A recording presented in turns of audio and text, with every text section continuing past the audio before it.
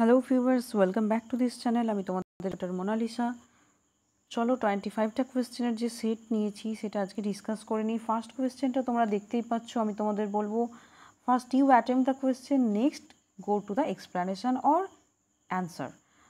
আগে ট্রাই করো নিজে, অপশানসগুলো আমি এখানে ভিজিবল করছি, তোমরা নিজেরা ট্রাই করো যে কোন অপশানটা এখানে ফিল ইন দ্য ব্ল্যাঙ্কসটাতে ঠিকঠাক হবে, তারপরে তোমরা এক্সপ্লেনেশনটা শুনবে।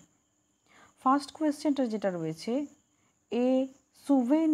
সুভেনিয়ার কি, যেগুলো স্মারক কোনো বা কোনো স্মৃতিচিহ্ন টাইপের এই ধরনের যে জিনিস সেগুলোকে বলা হয় সুভেনিয়ার।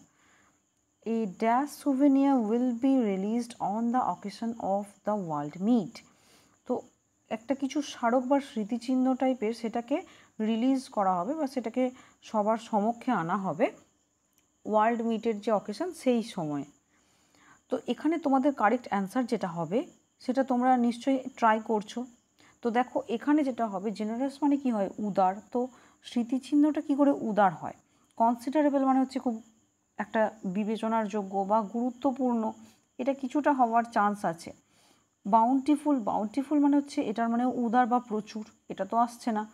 আর একটা হচ্ছে দেখো ভলিউমিনাস মানে কি, খুব বিশাল আকৃতির, সেরকম বোঝানো হয়। তো এখানে যেটা কারেক্ট অ্যান্সার হবে সেটা কিন্তু কনসিডারেবল মানে বিবেচনার যোগ্য বা ওই জাতীয় হবে না। এটা যেটা কারেক্ট অ্যান্সার হবে সেটা হচ্ছে ভলিউমিনাস, এটা কিন্তু হবে না। ভলিউমিনাস মানে যেটা বললাম, যেমন দেখো এই ভলিউমিনাস সুভেনিয়া উইল বি রিলিজড, তাহলে একটা খুব বড় সাইজের স্মৃতি কিছু স্মারক সেখানে উদ্বোধন করা হবে, সেই জন্য এটা হয়ে যাবে কারেক্ট অ্যান্সার। নেক্সট কোয়েশ্চেনে যাচ্ছি। দেখো এখানে যে পার্টটা আন্ডারলাইন আছে এই পার্টটাতে তোমাদের ফিল ইন দ্য ব্ল্যাঙ্কস করে দেওয়া হবে। যেমন তোমরা জানো যে স্টেট গভর্নমেন্টের এক্সামিনেশনগুলোতে বেশিরভাগই ফিল ইন দ্য ব্ল্যাঙ্কস টাইপের কোয়েশ্চেন কিন্তু আসে।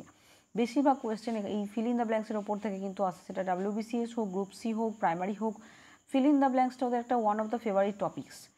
তো এখানে তোমাদের ফিল ইন দ্য ব্ল্যাঙ্কস করে থাকবে I wish I dash come an hour সুনার।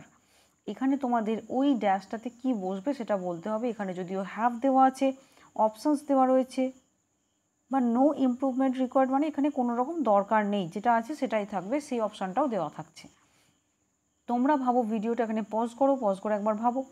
এবার দেখো I wish I dash come an hour সুনার, এরকম ধরনের যখন কোনো সেন্টেন্স থাকবে আই উইশ দিয়ে বা এই ধরনের কল্পনাসূচক কোনো কথাবার্তা, সাবজাংটিভ মুডের যখন কোনো সেন্টেন্স থাকবে, তখন আমাদের খেয়াল রাখতে হয় যে আমরা চেষ্টা করব পাস্ট টেন্স ইউজ করার। পাস্ট পারফেক্ট টেন্স বা পাস্ট মানে ওয়াজ থাকবে অথবা হ্যাড থাকবে, এই ধরনের কোনো আমরা টেন্সগুলোর মধ্যে আনার চেষ্টা করব, সেন্টেন্সটার মধ্যে আনার চেষ্টা করব। আমার ইচ্ছা, যদি আমি 1 ঘন্টা আগে পৌঁছে যেতাম, মানে আমার ইচ্ছা বলতে কি, আমি ভাবছি যদি 1 ঘন্টা আগে পৌঁছে যেতাম, এরকম একটা সেন্টেন্সটা রয়েছে। তো পৌঁছে নিশ্চয়ই যায়নি, তাহলে কল্পনাসূচক এটা অতীতের কথা বলা হচ্ছে। সেই জন্য এখানে যেটা কারেক্ট অ্যান্সার হবে আই উইশ আই হ্যাড, কারণ হ্যাডটা হচ্ছে পাস্ট ইনডেফিনাইট টেন্সের একটা, বলতে পারো একটা প্রধান ওয়ার্ড। সেই জন্য হ্যাড বা ওয়াজ এইগুলোর দিকে যাওয়ার চেষ্টা করবে। অপশান 3টা হচ্ছে কারেক্ট অ্যান্সার। নেক্সট কোয়েশ্চেনে দেখো অ্যান্টোনিম বলা হয়েছে ইনভেড মানে কি, ইনভেড মানে আক্রমণ করা, কাউকে অ্যাটাক করা। তো এখানে তোমাদের বলা হয়েছে কিন্তু অ্যান্টোনিম, এটা খেয়াল রাখবে। সঙ্গে সঙ্গে অপশান 1-এ অ্যাটাকটাও দেওয়া আছে, যাতে তুমি কনফিউজড হয়ে গিয়ে এটাতে কারেক্ট টিক করে ফেলো। তো ইনভেড মানে হচ্ছে আক্রমণ করা। তো এটার যখন অ্যান্টোনিম বলতে বলা হয়েছে তখন আমাদের যেটা কারেক্ট অ্যান্সার হবে সেটা হচ্ছে সারেন্ডার করা, অ্যাটাক করা। আর যখন কেউ সারেন্ডার করছে মানে আত্মসমর্পণ করছে, বা আর একটা যে ওয়ার্ড হয় ইয়েল্ড মানে হচ্ছে আত্মসমর্পণ করা। তো এই ওয়ার্ডটা থেকেও কিন্তু বারবার কোয়েশ্চেন আসে, এটাও খুব ইম্পর্টেন্ট একটা ওয়ার্ড। সিজ মানে কি, সিজ মানে হচ্ছে ধরে নেওয়া বা পাকড়াও করা যেটা বলা হয়। অ্যাসল্ট করা মানে হচ্ছে অ্যাটাক করা বা হামলা করা। তো এগুলো তো সবই মোটামুটি সিনোনিমে হয়ে যাচ্ছে, আমাদের অ্যান্টোনিম বলেছে, সেই জন্য অপশান 4টা হলো correct answer. The place is too much নয়েসি, এখানে তোমাদের এই পার্টটাকে কোনোভাবে যদি দরকার হয় ইমপ্রুভ করতে হবে, অথবা তোমরা কি করতে পারো, অ্যাজ ইট ইজ রাখতে পারো। ইমপ্রুভ করার জন্য যে কয়েকটা অপশান রয়েছে সেটা দেখো, the place is too much নয়েসি, এখানে হবে the place is two নয়েসি, option 2টা হবে কারেক্ট অ্যান্সার। এরপরে চলে যাচ্ছি, চলো। ইডিয়ামটার মিনিং বলেছে two cut a long story short. একটা এখানে দেখো খুব ভালো করে বুঝতে পারবে, একটা লং স্টোরি আছে, তো সেই লং স্টোরিটাকে আমরা কি করছি, কাট করছি। মানে এই পার্টটুকুনিকে আমরা নিচ্ছি। তো এই যে লং স্টোরিটাকে কেটে ছোট করলাম, তার মানে ব্রিফলি বললাম, সেই জন্য টু টেক এখানে যেটা হবে টু টেল শর্ট স্টোরিজ না, টু টেল লং স্টোরিজ হবে না, এখানে যেটা কারেক্ট অ্যান্সার হবে to tell something briefly, option 4টা দেখো কারেক্ট অ্যান্সার হবে। লং স্টোরিকে শর্ট করছি। সুতরাং যদি তোমাদের এরকম ধরনের কোনো রকম বলতে পারো ইডিয়াম চলে আসে, তো যেটা তোমরা মিনিং বুঝতে পারছো না, তবু একটু নিজে ভাবনা চিন্তা করে তারপরে টিকটা দেওয়ার চেষ্টা করবে। একদম আনকাই যেন টিকটা লাগিয়ে দিও, চলে এসো না, ভুল হওয়ার চান্সটা বেশি থাকবে যেহেতু নেগেটিভ মার্কিং থাকে। সিনোনিম বলতে বলা হয়েছে ট্রান্সমিট। ট্রান্সমিট মানে হচ্ছে কোথাও অন্য কোথাও পাঠানো। তো ট্রান্সমিটের সিনোনিম কী হবে? কনভে। কনভে করা মানে বহন করা। তো পাঠানো বা বহন করা এগুলো সিনোনিমাস আসছে, কিন্তু অ্যাকসেপ্ট মানে গ্রহণ করা, ক্যাচ মানে ধরা, রিসিভ মানে গ্রহণ করা, এটা কিন্তু আসছে না। অন্যত্র কোথাও বহন করা বা পাঠিয়ে দেওয়া, ট্রান্সমিট করা, কনভে করা মানে হচ্ছে পাঠানোর কথা কিন্তু আসছে, সেই জন্য অপশান 1টা হবে কারেক্ট অ্যান্সার। নেক্সট কোয়েশ্চেনে যাচ্ছি, চলো। রিপোর্টেড স্পিচটাকে সিলেক্ট করতে বলা হয়েছে whom did you C at the shopping mall today, I asked my daughter. এখানে দেখো হুম ডিড ইউ সি, তার মানে পাস্ট, এদিকে তো আমাদের রিপোর্টিং যে ভার্বটা, সেখানে তো পাস্ট ইনডিফিনাইট দেওয়া। যখন রিপোর্টিং ভার্ব পাস্ট ইনডিফিনাইটে থাকে তখন রিপোর্টেড স্পিচটাকে কি করতে হয়, যে টেন্সে আছে, মানে এখানে আছে প্রেজেন্ট পাস্ট ইনডিফিনাইট টেন্সে, এখান থেকে আমাদের পাস্ট পারফেক্ট টেন্সে নিয়ে যেতে হবে। তো সেই পাস্ট পারফেক্ট টেন্সের স্ট্রাকচারটা কোথায় আছে? Had plus V3। Had plus V3 হচ্ছে পাস্ট পারফেক্ট টেন্সের স্ট্রাকচার। সেটা কোথায় আছে দেখো, অপশান 1, 2, 3 দেখে নাও। হ্যাড প্লাস V3 কোথায় আছে? দেখো একটাই জায়গাতে আছে, সেটা হচ্ছে অপশান 1, হ্যাড প্লাস V3 মানে হ্যাড সিন। অপশান 1টা এই জন্য হয়ে যাবে কারেক্ট অ্যান্সার। এইভাবে আমরা খুব তাড়াতাড়ি কিন্তু অপশানসগুলোর মধ্যে থেকে অপশান আউট করে করে অ্যান্সারটায় পৌঁছাতে পারি to save our time. It have been only through writing that men have been able to spread their ideas to mankind. এখানে এরর ফাইন্ড আউট করতে বলা হয়েছে। এখানে দেখো ইটের পরে হ্যাভ বিন হবে না, ইট হ্যাজ বিন হবে। ইটটাকে আমরা কি শুধুমাত্র রাইটিংই এটার, তো রাইটিংটাকে কাউন্ট করতে পারছি না, শুধুমাত্র লেখার মাধ্যমে, এটা একটা মিনস, একটা মাধ্যমের কথা বলা হচ্ছে, সেটাকে আমরা কাউন্ট করতে পারবো না। তো ইটের পরে আমাদের এখানে কি দিতে হবে? ইটের পরে এখানে হ্যাজ দিতে হবে। সুতরাং অপশান 2টা হবে, ইট হ্যাজ বিন, এইখানে অপশান 2টা হবে কারেক্ট অ্যান্সার, মানে ওর মধ্যেই ভুলটা আছে। নেক্সট কোয়েশ্চেনে কি আছে দেখো, নিউমেরাস। নিউমেরাস মানে হচ্ছে অনেক সংখ্যায় বোঝাবে। তো নিউমেরাসের সিনোনিম বলতে বলা হয়েছে, অ্যাপ্রোপ্রিয়েট সিনোনিম বলতে বলা হয়েছে। নিউমেরাস মানে অনেক সংখ্যায়, সেভারাল মানে কিছু, মানে কিছু সংখ্যক বোঝায়। এখানে নাম্বার বা টোটাল এগুলো কিন্তু কারেক্ট সিনোনিম হবে না। ফিউ মানে হচ্ছে কিছুই নেই। ফিউ এর থেকে কোয়েশ্চেন কিন্তু বারবার আসে, যখন আসবে এ ফিউ তখন অল্প সংখ্যক, কিন্তু যখন শুধুমাত্র ফিউ তার মানে এটা negative. I have few friends মানে আমার কোনো ফ্রেন্ডস নেই, তার মানে আমার কাছে কোনো ফ্রেন্ড নেই। আই হ্যাভ ফিউ মানি, আমার কাছে কোনো টাকাই নেই, but I have a few friends, তার মানে হচ্ছে আমার কাছে অল্প কিছু বন্ধু আছে। বোঝা গেল? তো অপশান 1 সেভারালটা হবে কারেক্ট অ্যান্সার। নিউমেরাস মানে হচ্ছে কিছু অনেক সংখ্যক, আর সেভারাল মানে বেশ কিছু সংখ্যক। তারপরে চলে যাচ্ছি, চলো। অ্যান্টোনিম বলতে বলা হয়েছে টক্সিক। টক্সিক মানেই তোমরা জানো অ্যান্টিটক্সিন বলা হয়। তো টক্সিক মানে কি? বিষাক্ত বোঝায় কিছু। তো বিষাক্ত যেটা, তার এবার আমাদের অ্যান্টোনিম বলতে বলা হয়েছে, তার অপোজিট কী হবে? হেলদি। মানে হেলদি বিষাক্ত কিছু, আর একটা হচ্ছে স্বাস্থ্যকর। তো অপশান 1টার কারেক্ট হচ্ছে। লেথেল মানে হচ্ছে ডেডলি, মানে খুব মারাত্মক বিপজ্জনক কিছু। হার্মফুল মানে ক্ষতিকর। ভেনামাস মানে হচ্ছে বিষাক্ত। তাহলে বিষাক্ত, ভেনামাস আর টক্সিক এগুলো সিনোনিম হবে। আমাদের যেহেতু অ্যান্টোনিমটা বলতে বলা হয়েছে, সেই জন্য হেলদিটা হচ্ছে কারেক্ট অ্যান্সার। নেক্সট কোয়েশ্চেনে চলে যাচ্ছি, কোয়েশ্চেন নাম্বার 11-এ ইনকারেক্টলি স্পেলিং কোনখানে আছে? এখানে ইনকারেক্টলি স্পেলিং তোমরা সার্চ করো। এখানে যেটা ইনকারেক্টলি স্পেলড সেটা হচ্ছে vicious. VICIOUS is the correct answer. দেখো VICIOUS। নেক্সট কোয়েশ্চেনে চলে যাচ্ছি। তো ভিসিয়াস যে ওয়ার্ডটা, এটারও মিনিংটা একটু বলে দিই। ভিসিয়াস মানে হচ্ছে বলতে পারো যে ডিসপাইটফুল বা বিদ্বেষপূর্ণ বা ঘৃণাপূর্ণ বা দুশ্চরিত্র, এই ধরনের। এরপরে যেটা রয়েছে fill in the blanks. You need not dash so much ফাস over wiring a mask when you go out. এখানে একটা তোমাদের ফিল ইন দ্য ব্ল্যাঙ্কসটা যেটা দেওয়া হয়েছে, সেটা একটা ইডিয়ামের উপর বেস করে দেওয়া হয়েছে। এখানে দেখো ড্যাশ সো মাচ ফাস অ্যাবাউট, এখানে যে সো মাচ ফাস অ্যাবাউট এই পার্টটার মধ্যেই হচ্ছে তোমাদের ইডিয়ামটা। Make a ফাস। মেক আ ফাস মানে হচ্ছে খুব ছোট কিছু জিনিস নিয়ে খুব হইচই হচ্ছে, লাফালাফি হচ্ছে, যেটা কিছুক্ষণ পরেই সবাই ভুলে যাবে। খুব সামান্য জিনিস, তিলকে তাল করা টাইপের ব্যাপারটা। তো এখানে ডু হবে না, এখানে ইডিওমেটিক যেহেতু এটা ফিল ইন দ্য ব্ল্যাঙ্কসটা যেটা ইডিয়মের উপর বেস করে দেওয়া হয়েছে, তো ইডিয়মটা যেটা আমাদের ছিল সেটা হচ্ছে মেক আ ফাস। সেই জন্য অপশানে এখানে দেখো 4, অপশান 4-এ মেক আছে, এই মেকটাই হচ্ছে কারেক্ট আনসার। নেক্সট চলে যাচ্ছি চলো, full of beans. Full of beans মানে হচ্ছে full of energy. Full of energy মানে খুব যেখানে আর কি ক্ষমতা রয়েছে, খুব এনার্জেটিক কেউ, তো ফুল অফ বিনস মানে হচ্ছে ফুল অফ এনার্জি।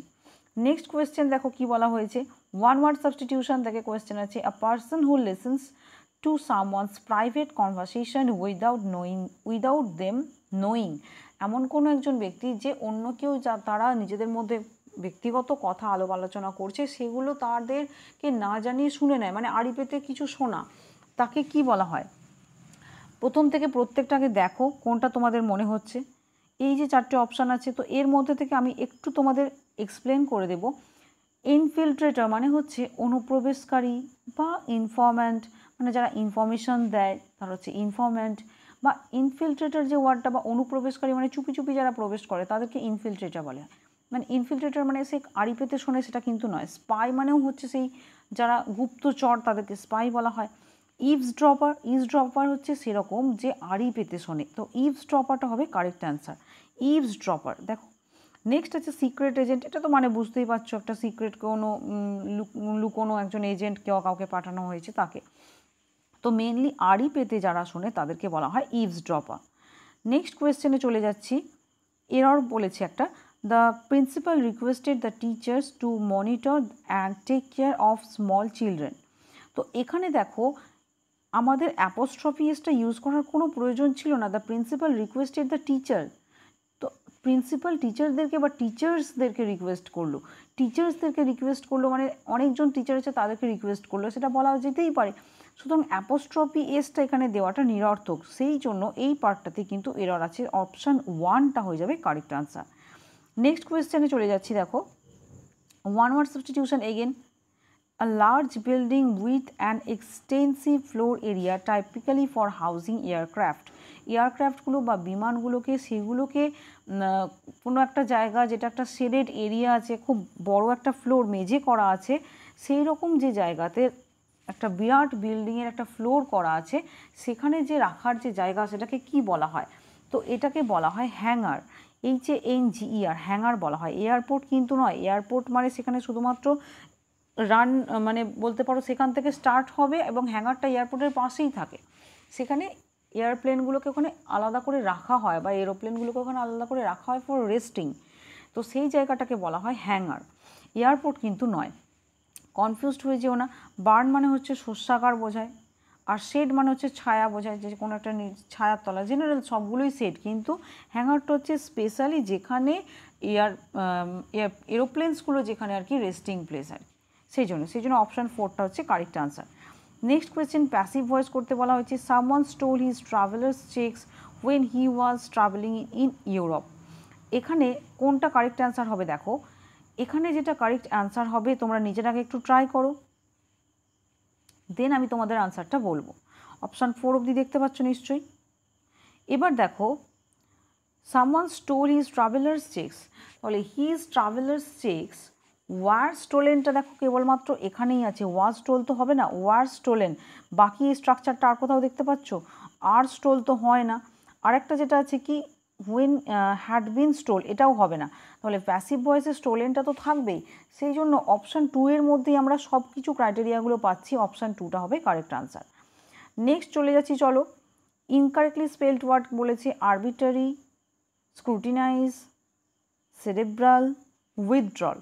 তো এখানে যেটা কারেক্ট অপশান যেটার মধ্যে ভুল আছে সেটা হচ্ছে উইথড্রল,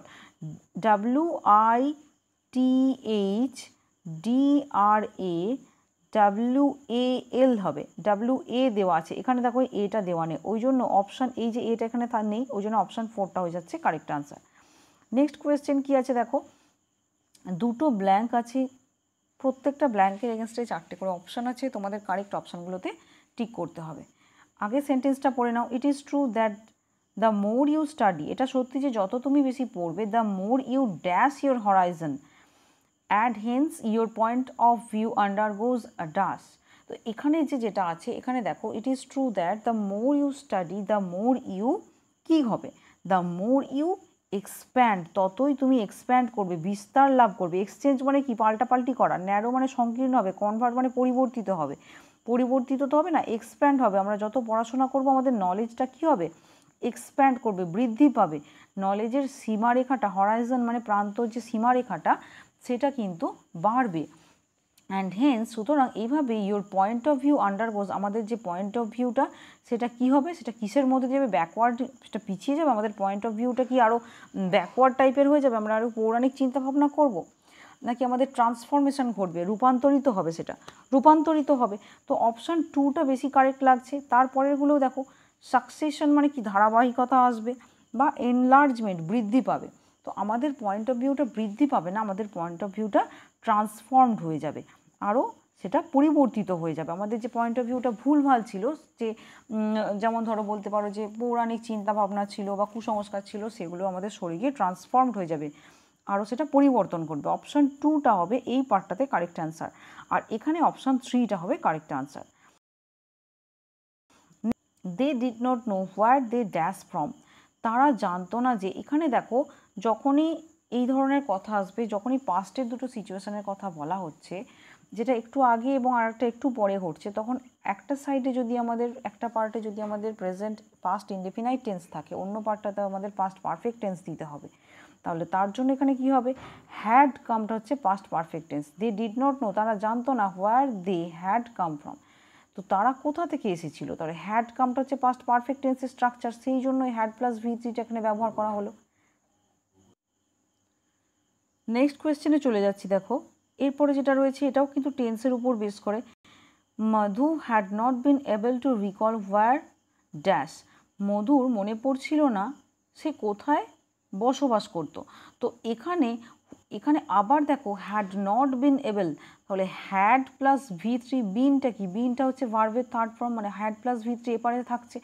এই পার্টটাতে যখন হ্যাড প্লাস V3 মানে পাস্ট পারফেক্ট টেন্স থাকছে, এই পার্টটাকে আমাদেরকে পাস্ট ইনডেফিনাইট টেন্স রাখতে হবে। সি লিভড, অপশান 2টাতে দেখো C lived past indefinite tense রয়েছে, ওই জন্য অপশান 2টা হবে এখানে কারেক্ট আনসার।